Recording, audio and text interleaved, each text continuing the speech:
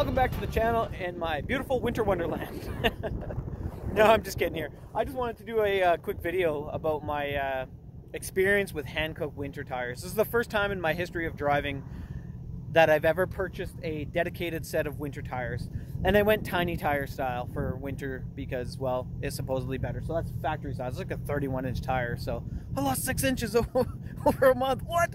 No, but so I bought the Hankook iPike rw11s, and I have to be honest, they are the worst driving tire in snowy conditions I have ever driven on. And I have driven on a lot of tires, and I have driven on a lot of bad tires, but these are next level bad.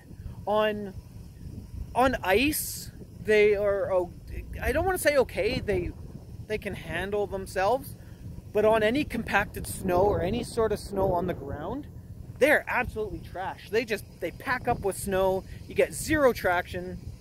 There's zero lateral stability. Like, you'll be driving and all of a sudden you'll hit a little bit of a, I don't want to call it a rut because it's not really a rut on the road, but for lack of better words, it's kind of a rut.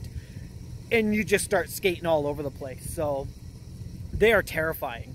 And like I said, it's my first time buying a dedicated set of winter tires. I ran Goodyear Durtrax last year. You remember on my Power Wagon, I had the Durtrax, and they were a great tire. They were great in the snow, you know, compared to what these are, and they weren't even a dedicated tire. These, disappointment, man. But let me jump into the truck and finish talking to you because it's -10 and it's bloody cold. So let me get in the truck here real quick. All right, okay, I'm back. It is bloody cold out there. It's -10. I think you can probably see that. It's -10 out there. But yeah, what I was trying to say was I'm just disappointed. You spend a small fortune on tires thinking they're going to be good, and frankly, I should have left my other tires and wheels on. But I switched these tires over, had them put on, and I had an extra set of tires in the back of my truck. And somebody decided they needed those tires more than I did, and they took them sometime throughout the night. Whatever, my fault, I shouldn't have left tires in there. Well, lo and behold, the other day, somebody was stuck in front of my house, and of course, me being an off-road guy, I always have recovery straps on hand. So I grabbed my recovery strap, I pulled them out, and I threw the straps in the back of my truck, and my kids and I went about our day. And later on that day, I went to bring the kids sledding, and I grabbed the sleds out of the back of the truck, and all of my recovery gear is gone. I had a bag of straps, literally $2,000 worth of recovery straps and soft shackles and snatch blocks gone.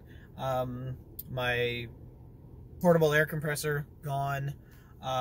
Little folding shovel gone. They took everything. Like they literally took everything out of the back of the truck. So my assumption is it's probably somebody that knew me and the fact that I am, you know, an off-road recovery guy, always going out helping people. So they recognized the truck, recognized, hey, there's maybe some good stuff in there, and they stole it. But I don't want to rant about that. I'm not trying to make a pity me video. I just wanted to get that out there. You won't see me doing any recovery videos in the near future here for two reasons. One, because of my tiny tires. They're absolutely trash in all types of snow, like I mentioned. And two, all of my stuff is gone. Now I've got to replace it, and finding any sort of inventory on anything right now, as you guys are probably aware, is next to impossible. But with that trash out of the way, we're going to head down to the dealership here. I'm going to look at buying something that I like and I don't like, but I think it'll fit my family's needs and the needs for what we want in an off-road vehicle quite well. So with that little rant about my tires being said and what my plans are for another vehicle, let's head down to the car lot and see what we can get into. All right, so I just rolled in, and I'm pretty sure you can see off to my side there the type of dealership we are in. So what I came to look at is the lime green Gladiator. So it's much more money than I want to spend, but I figured it's worth having a conversation with the salesman to see if we can't make a deal. So let me get out there and have a look. I gotta say, seeing the color in person, I really dig that color. So yeah, it's a heck of a unit, but it's a 2021 for nearly $80,000. But it is the Mojave. The color is sick, and it's already got some decent tires. So I'm thinking this might be the thing to do. So let me go in and chat with the salesman, and we'll see what happens here. Well, that was kind of a waste of time.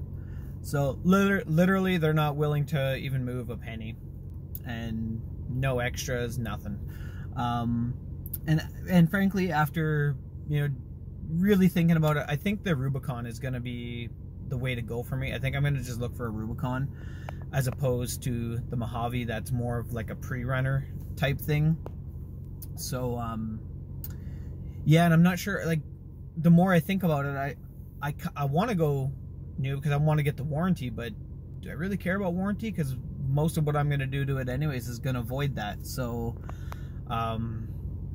yeah, I think I might maybe hit up some private sales and see, because I did happen to notice there was a I think it was a 2018 listed for about 40 grand, but it had a little bit higher kilometers. But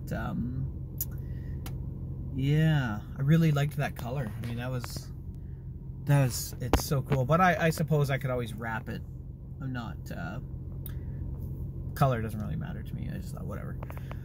So yeah, I don't know. Well, with that being said, I'm gonna end this video here because, well, I'm disappointed, and, you know, be almost $100,000 after tax to buy something that I'm gonna end up spending a ton of money on. So I'm better off buy the Rubicon. It's got lockers, it's got sway bar disconnect, it's just built better out of the box. So that's what we're gonna do.